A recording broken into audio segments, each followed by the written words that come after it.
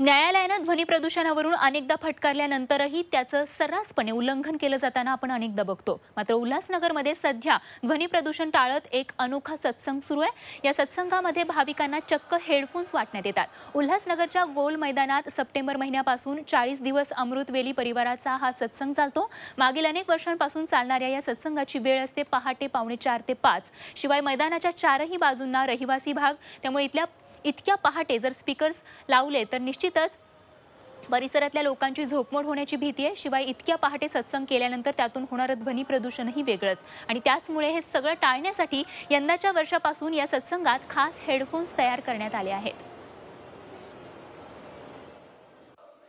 Headphones पहली बार world में use KIA गया है, और जैसे ही हेडफोन्स दिए गए और साउंड पोल्यूशन से हम लोग दूर हुए, तो मेन थिंग जो हम लोग कांटेक्ट में आते हैं, मेडिटेटिवली इतना जुड़ जाते हैं कि सही मायने में गुरबानी का मालूम पड़ता है कि गुरबानी क्या है।